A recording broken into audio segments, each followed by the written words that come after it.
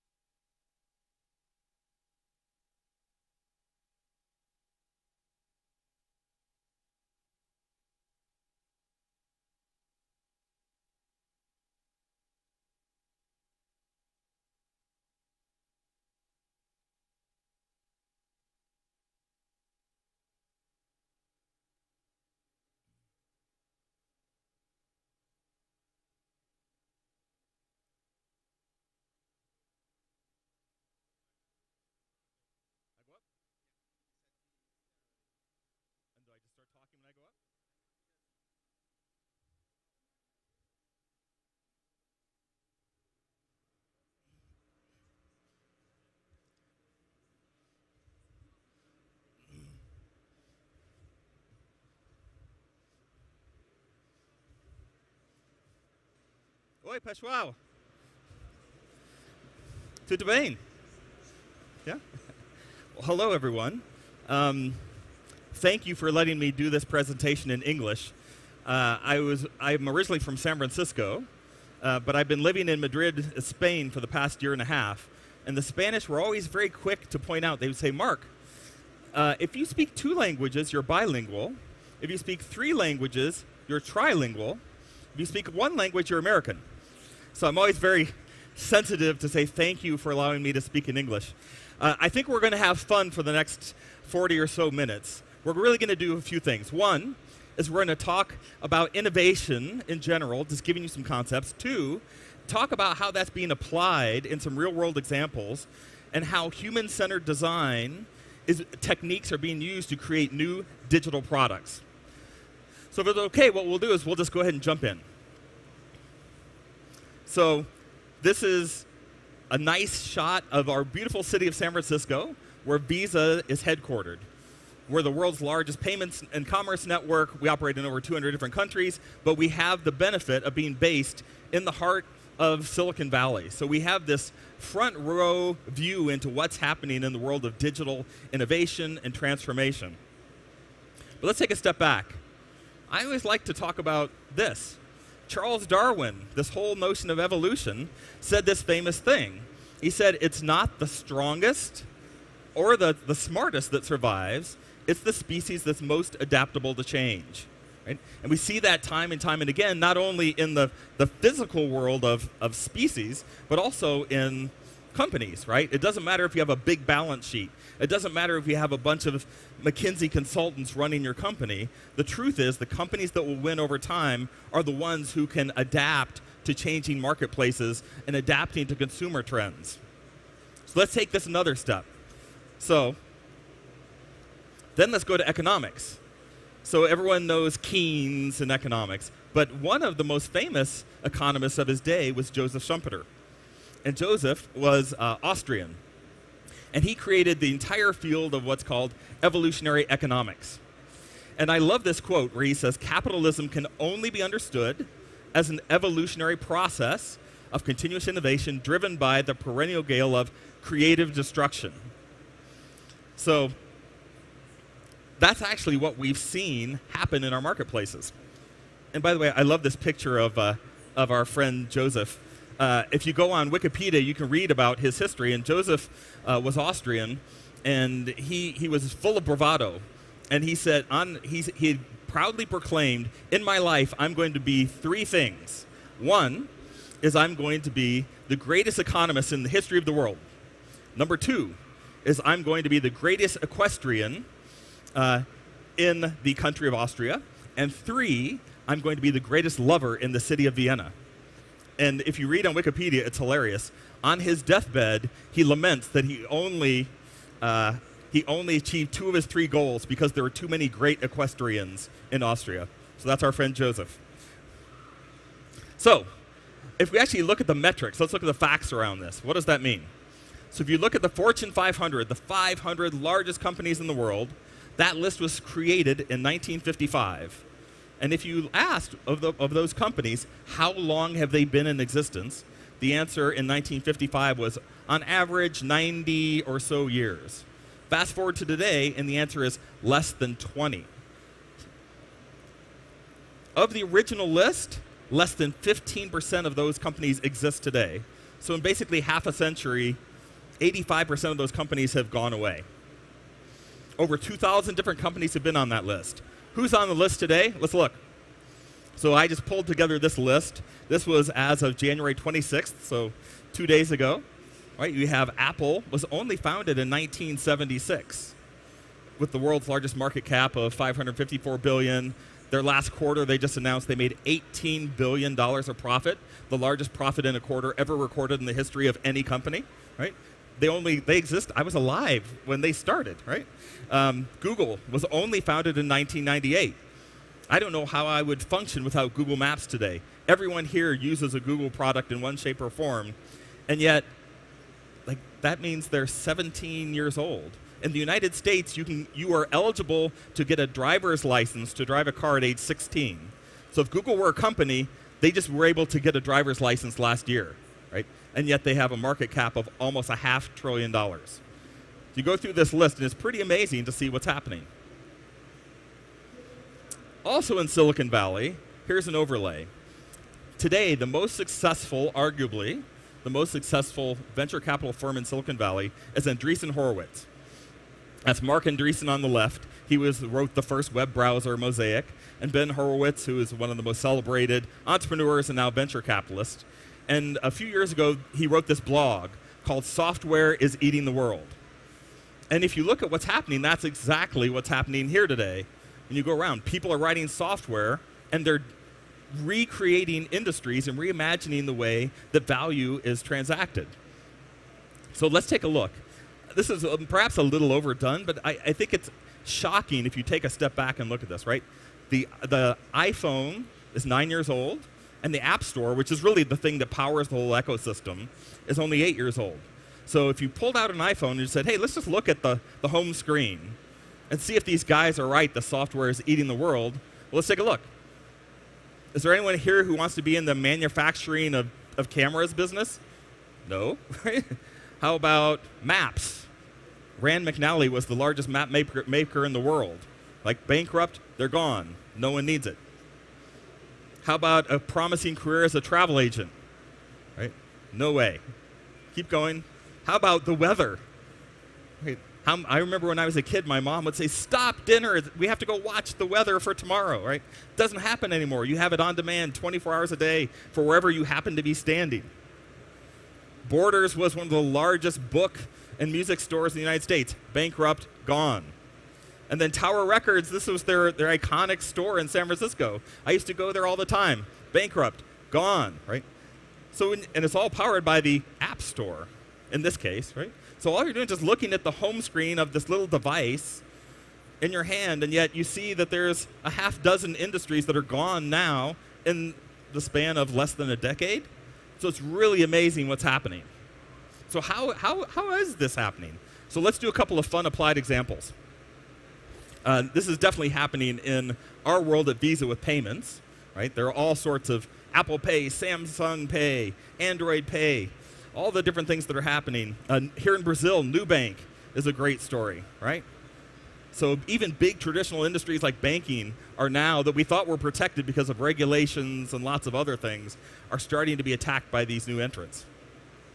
So here's this burning platform. Has anyone been to Burning Man?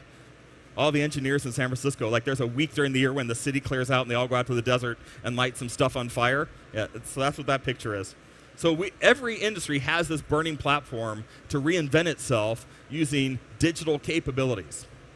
But I want to take a step back and talk about human-centered design.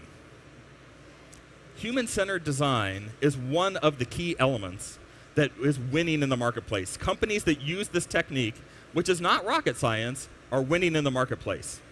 It was sort of created jointly between the consulting firm IDEO and Stanford's, technically the name is the Hasso-Plattner Institute for Design. It's known as the D School. So if you go to Stanford today, which is down the road from Visa, you'll find that all of the MBA students are taking all their extra classes at the D School because this is where the energy is being created, right? And it's literally just a 5-step process that starts with empathy and it moves all the way through to prototyping, just to make sure that you're focused on solving something that your customer really wants solved. Right? So this is the example that if you went to Stanford that they would use. So in this picture is an industrial engineer. His name is Doug Dietz. And Doug is an award-winning industrial designer for GE Healthcare. And he designs these MRI machines, so things that can scan your body. He also is a professor at the D School part-time. So when I was there, Doug was one of my professors, and he tells this story that he designed these great machines for GE. And so as one of the techniques you learn in design thinking, you have to go into the field and you learn how do your customers use the things you've designed. So Doug decides he's going to go to some hospitals, and he talks to doctors, and he talks to x-ray technicians, and he says, what do you think of my MRI machines? And they all say, they're awesome. They're really fast. The images are really clear. I can diagnose what's going on. They're a little expensive, but Doug, you design the best things. So Doug feels great about this. He's like, wow, I'm really designing good stuff. And by the way, he holds lots of patents. He's won design awards. But in design thinking, they have you ask the question, like, who is your end customer? And so Doug tells the story, and it's a really powerful story, that he was walking out of a doctor's office because of patient privacy laws. And as he was leaving, the next patient was coming in. And it was a mother and her 8-year-old daughter. And the daughter was bald because she had cancer and she was going through chemotherapy. And she was screaming as she was walking down the hall. Her mother was dragging her down the hall saying, Mommy, no, I don't want to go in there. It's scary. And Doug tells the story. He said, and I was shocked. It dawned on me that I was actually completely failing in what I was building and what I was trying to do. And he shows the picture up on the top right. And he said, I looked at my machine, and through the eyes of a child, what is this? It's a human stapler. You're asking a child to go into this cold environment and be a human staple. So he's like, this is really scary. I have to redesign it. So using the techniques of design thinking, of empathy, identifying the problem, ideating ways you can solve the problem, prototyping that, and then testing it, he ended up using a technique where he went to a children's museum and said, how could I do something that engages children in a way that they'll actually like this? So here's what they came up with. Wow. By the way, all these are stickers. They just put stickers on the machines. And before the child comes in, they tell the children a story. And they say, hey, guess what? You're going to go into this magical world, and you have to be perfectly still while they're doing an MRI. If you don't move, there are magic fish, and they're going to jump around you. But if you start moving, they'll stop, which is true. And lo and behold, the children love this thing. In the old world, without the stickers, 95% of the children had to be sedated, literally put to sleep, which is not only very expensive, but it's also medically risky. After doing this, when you tell the children you're going to the magical world and the fish are going to jump around you, guess what? Sedation rate is 5%. Everyone wins, right? Very simple techniques, and it becomes a completely different experience. So that's design thinking. So let's move forward to the next concept. And this is, okay, so if there's this new digital world, you're going to use design thinking as a way to make sure you're solving a customer problem, then how do you do it? And this is something big companies in particular screw up all the time because they have the resources to do stuff at scale. But the winning model is completely the opposite. It's like doing things really small, really fast, and learning. So it's about speed and iteration. Think big, but start small, and when you get the right thing, scale fast. So I want to share with you an example that I lived through when I was working with McDonald's in their innovation lab. So this was in the early 2000s, so you have to assume this is a decade ago. I don't know if you know these two people, maybe not by their face, but the guy at the top is Sergio Zyman. He was the longtime chief marketing officer of Coca-Cola, who built one of the world's most valuable brands. So we had him as a consultant helping us. And then the other guy is Gary Hamel, along with Michael Porter, probably the most well-known corporate strategy, innovation strategist in the world. He's a professor at Harvard and INSEAD. So he has a firm called Strategos, who are working with Strategos on how could we reinvent McDonald's business. And there I am when I still had hair. And they use this technique called the double diamond process, where you ideate, converge. You've probably seen it. They have this concept around what are your core competencies as a company, how do you challenge beliefs that exist in the system, and look at consumer trends. So when we went through this methodology with a team and rigorous work over a period of months, here's what we said at McDonald's. We said McDonald's is actually kind of only good at a few things. One, getting really good real estate where there's lots of traffic. Number two, there's a great supply chain that feeds those restaurants. Has anyone ever been to McDonald's and they go, sorry, no fries today, we're out? No, it doesn't happen. I don't know why, but like they're amazing at making sure that their supply chain is great. Third, at the time, is we said there's this consumer trend of automation technologies, and people, you can pay at the gas pump. You don't have to have a person anymore, so you just swipe your card and you go. And the fourth one, and this is a fascinating one, was we recognized that time was becoming more important than money in many ways. So when I was growing up, my mother would drive miles out of her way to go to the grocery store that had bread and milk that was cheaper. But today, most consumers would probably pay an extra 5 cents a gallon to save themselves not having to drive 5 miles. Right? Time is becoming really valuable. So we put all this together, and we said, what could we do at McDonald's that would be new and different? And here's what our idea. The idea was to take a convenience store, so a corner store that had all your staples that you could walk into, and reinvent that. Take people out of it, and just make it, if you look at the right, it was literally a 20 feet by 10 feet refrigerated box. We called this thing Red Box. And we put it outside of metro stops in Washington, D.C. And on the left, you'll see some of the different items that were in there. And our belief was that we were going to disrupt this whole corner store convenience industry, taking people out. Someone would come out of the metro, swipe their card, take their milk, their bread, and they would go. It was going to be a huge win.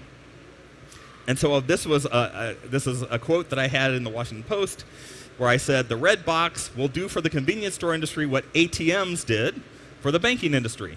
So that was my Joseph Schumpeter moment. I was full of bravado. Well, by the way, if anyone's been to Washington, D.C., we did 3 of these. This one happened to be in the Adams-Morgan neighborhood, which is literally right behind Capitol Hill and the big Capitol building. But guess what? Had we scaled this thing, it would have failed. For whatever reason, people were not interested in coming out of the metro and getting their milk and their bread. They just weren't.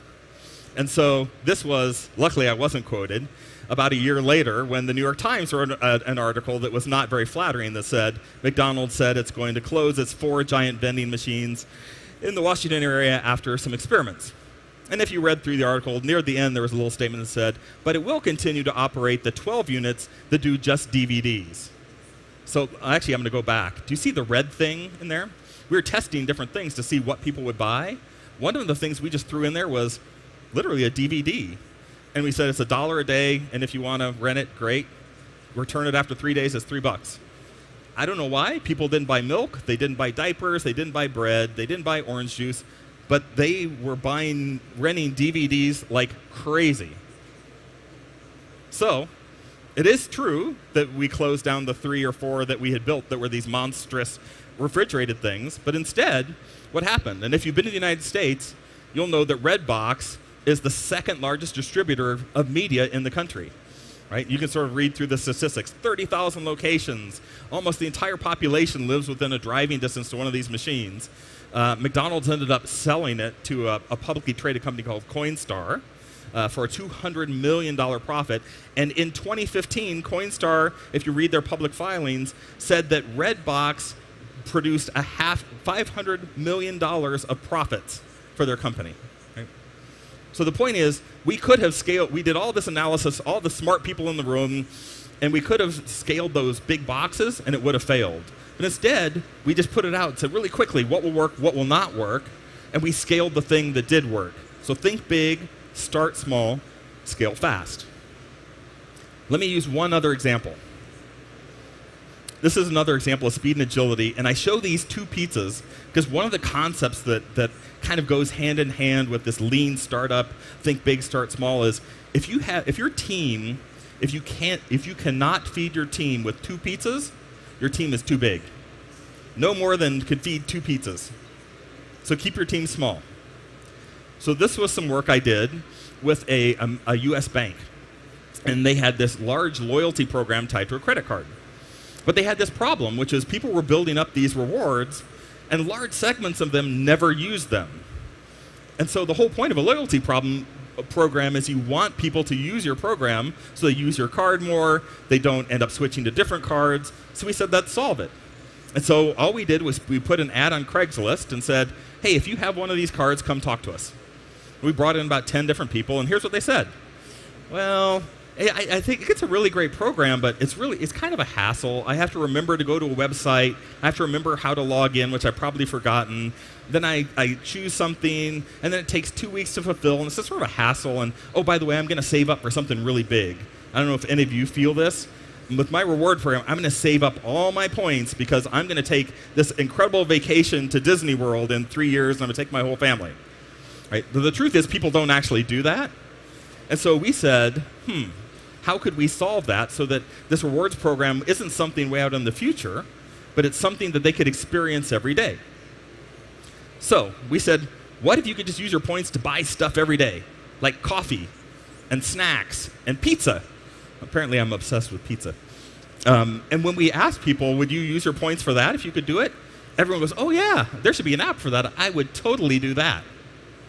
So, OK, using our 2-pizza team, we just drew up mocked together some things, what that would look like. And we showed it to some customers. And you know what they said?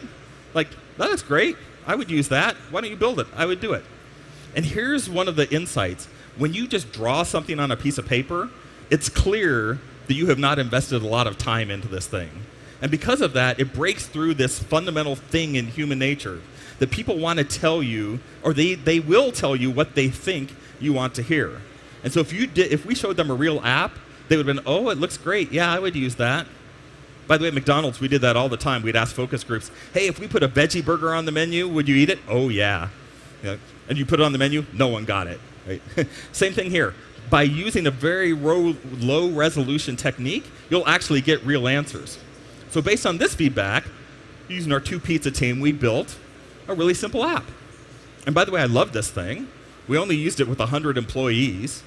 So here's the idea. If you look at the left, we integrated a Google map. You'd open up your app, and there's a blue dot that says, here's where you're standing. All these other dots around you, it's a retailer where you could go in and buy whatever you want using your points. So you can see at the top it showed your point value, in this case 7,825 points. And let's say you walked into a Starbucks. And so you bought a thing for $6.54. You would enter $6.54, hit pay with points, which is the middle screen. And all we did was use a third-party API, and we were on the back end buying a digital gift card. And that gift card was for $6.54. Now, the consumer didn't know that. All they knew is that they would say pay with points. Over the air, it generated the barcode. Then you show the barcode to the barista. They scan it. Done. You walk out with your coffee, and it's $6.54 worth of points you just used. Awesome, right? I thought so. Guess what? We found out that it was not so awesome. Here's what we found. That indeed, here's the great news. We had a hypothesis that people would use it for everyday stuff. And this is what they used it for. They used it for Starbucks. They used it for CVS, which is a big convenience store. Super. But here's what else we found. Guess what? When you're in a line at Starbucks, and that Starbucks is in a bad location and it doesn't have very good wireless coverage, and there are 20 people behind you shaking because they want their caffeine, and you're telling the barista, well, wait a minute, the barcode has to generate and it's not up yet. Like, that's a bad experience, right? Or I had the experience when I went to a CVS and said, I want to pay with this. Like, oh no, we don't take points. Now, I happen to know, oh, but do you take gift cards? Oh yeah, we take that. Yeah, that's what this is. Scan it, and it worked. But lots of customers said they had this problem where it wasn't accepted. So we're like, okay, we know that fundamentally people will use their points to buy everyday stuff, but there's some other stuff we really have to fix. A few weeks later, Two Pizza Team changes it. We went to a gift card metaphor that said, great, you can load it in advance, use your points, to put $20 on your Starbucks gift card. Right? So then when you show it, everyone knows exactly what it is. There's no lag time. The barcode doesn't have to be generated. It's already there. Oh, by the way, look in the middle one. No one knew what a point was worth, so we did the conversion to show here's what your purchasing power is. In this case, $168.48, right? And that was it. And that ended up, in the course of 6 weeks, being able to show, this, to take a problem, a human-centered problem, have a hypothesis about what it was, do a couple of pivots, and now you have the insight into the things that will really work. This was actually the picture of the entire team to see how big or small it was. The picture on the top right was the first time we'd actually worked in a Starbucks. We liked that. So those are two really good examples. Here's the third one. The third principle. So human-centered design is winning. Second one, think big, start small, scale fast. And the third one, this is a little bit back to Andreessen Horowitz. They also penned this thing about a full stack startup. And when they say stack, it doesn't mean technology, right? We all are used to talking about the tech stack.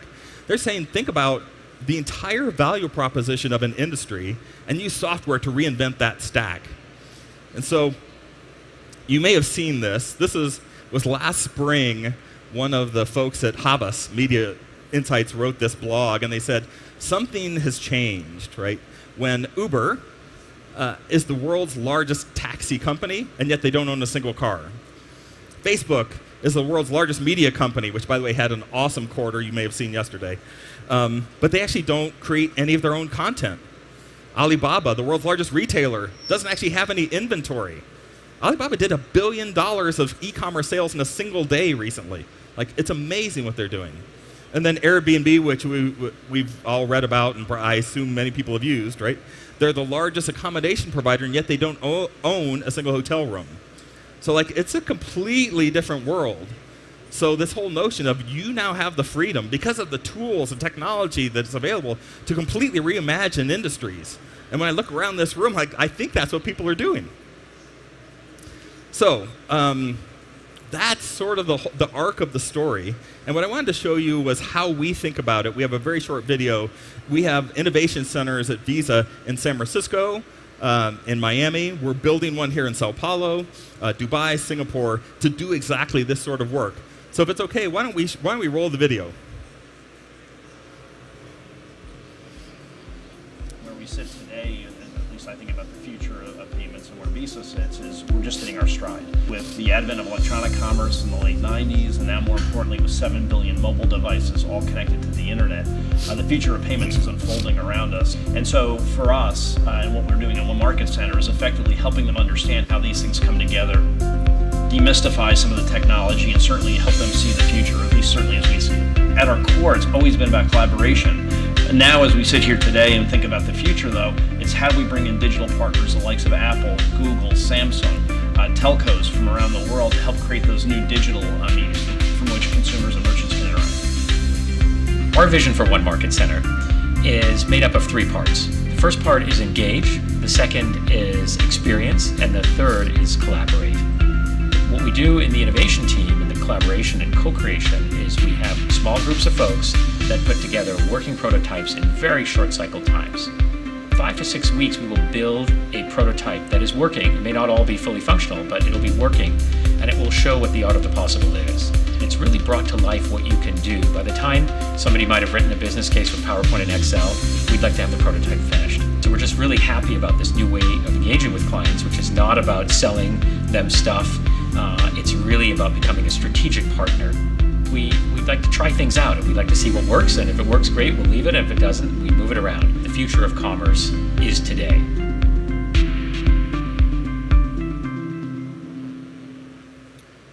Great.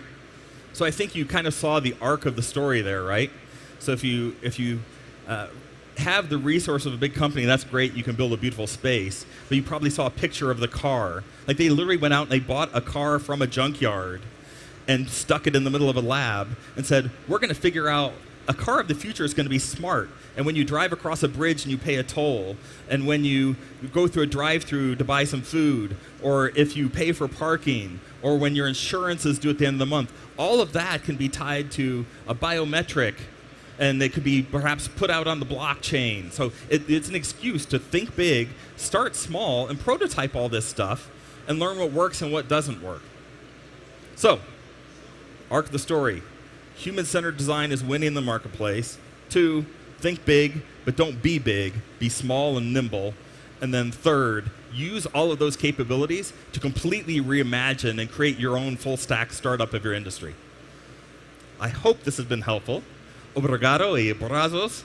And I'm open for some questions. I'm around for a little bit. I don't know if we do that now or separately. Thank you.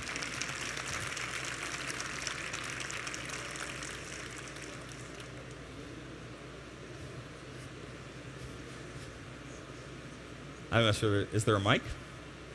Hand mic, maybe? There we go.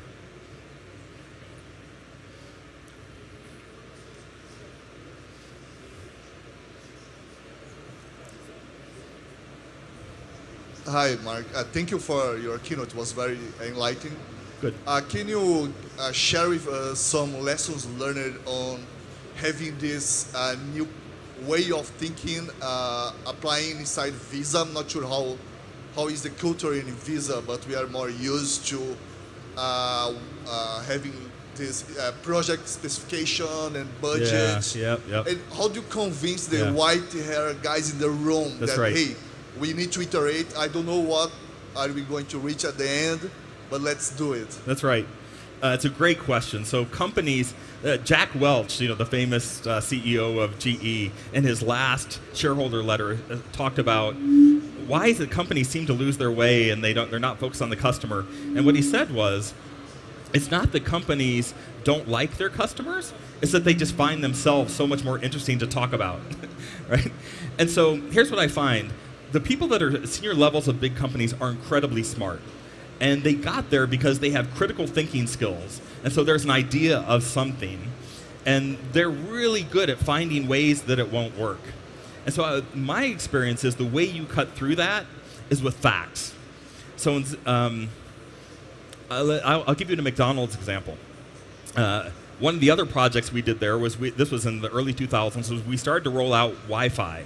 And at the time, Wi-Fi was not very common. It was the 802.11b standard. And Starbucks had a paid subscription service. You would have to go there, and it was like this big deal. And we said, why don't we just make it free to bring people in the restaurants? And we presented it to the executive committee. And I'll never forget, one of the most senior guys called me lots of bad names and said, if we did that, I can tell you what's going to happen.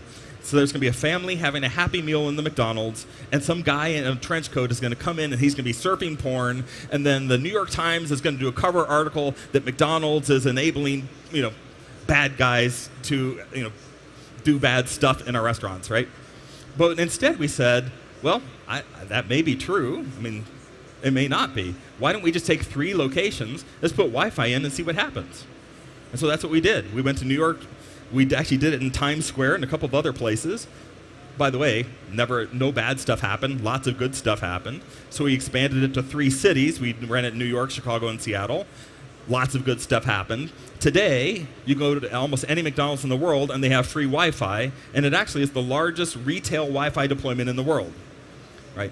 So I think the answer to all of these is, look, wait, we can do all the analysis. There are all these things that could be wrong. Let's just do a small pilot. Let's run it for a week. Let's run it for a month. Let's do it with 10 customers, with 100 customers, and scale it. Because then you have the facts to go, by the way, this thing is a winner, right? We started with 100. We were wrong. We did it for 1,000. 1,000 loved it. Here's what wins. Great business. You take it. You scale it. Any other questions?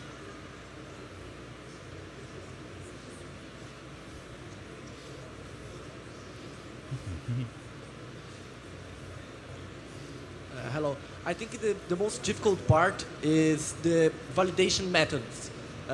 In Visa, what do you use to validate the idea, how you can see and realize that DVD sell more than other things? How you apply and have this, oh, that's the direction I need to go? Yeah. I think there's a couple of pieces to that puzzle. And the companies that do it right take an approach. They say, here are the 2 or 3 themes where we know there's a bunch of really interesting stuff happening. So let's take it at Visa. We could say, a few years ago, you go, look, QR codes are coming out. NFC has been talked about a bunch. There's these cloud-based wallets. There's all these, there's Bitcoin, all these alternative cryptocurrencies. Like, we don't know, like, but we know there's something in this emerging payment space. So let's do a bunch of prototyping, or let's do a kick the tires there.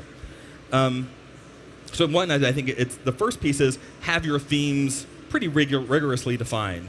And then the second thing is then have a hypothesis around each of those themes and then test those. So if you remember well, it's like you were a scientist, right? They have the little Petri dishes, and they put in the agar jelly, and they put in different things to see which ones grow, right? I think that's the methodology you end up using. You say, we're going to have 4 or 5 different examples of how the world might look, and each one is its own Petri dish, and let's run tests with real consumers in markets to find out what works. So we have the facts and the data, so that as the market moves forward, what ultimately always happens is because there's a migration path. You're here today. The world's going to be here tomorrow. That's your hypothesis. So you do some tests here, and what you find is because you're here, you're able to see where the endpoint is sooner than others that are still back here. And so you throw out 3 of the 4 Petri dishes, and then you bet on the one that you know is going to win.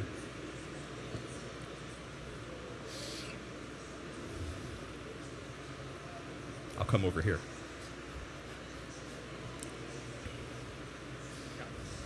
You guys recently bought a company called TrialPay. Yes. How do you think that the future of payments related to data or people-generated data? That's a really profound question, longer than I'll probably be able to answer. But the net is, look, there's a proliferation of data in the world. You can use it for lots of good things. In the world of payments, I think the insight is that there's not a real consumer pain point on buying something. You can swipe a card, you can tap a card. But if you think about the customer journey through customers' eyes, like there's a whole set of decisions that are pre-purchase that involves offers and deals and how you want to spend your money and budgeting. There's the transaction itself, and then there's a whole set of activities after the transaction around receipts or servicing or follow-up. And so if you think through that, all of that's going to be powered by customer-centric data. By the way, a lot of that will be stuff like geolocation, right? People have talked about geolocated offers for a long time. I've never seen it work in a market in a real way. Someone's going to figure it out. I think TrialPay, by the way, has a really nice shot. They're a great company. So you're going to see the smart companies are going to use all different forms of data to create entirely new customer experiences.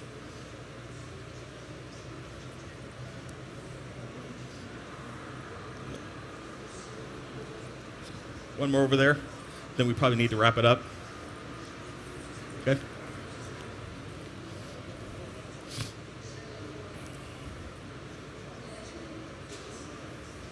Hello. I have a doubt, which is, what's the difference between design thinking and UX? That's what I'd like to know, the difference between design thinking and UX. Oh, and user UX, User like experience, design? Yeah. You know what? They are like brother and sister. They go together. Matter of fact, most human-centered design or design thinking teams are the front end of a UX team. Oh. Right? Okay, okay. And it's very common to have the integrated team be a design thinker and someone who's UX and then a product person and an engineer. Like, that's your team. Oh, okay. Yep. I got it. Thank you. So your intuition is spot on. Great. Well, I'm happy to wrap this up. I hope you found this helpful.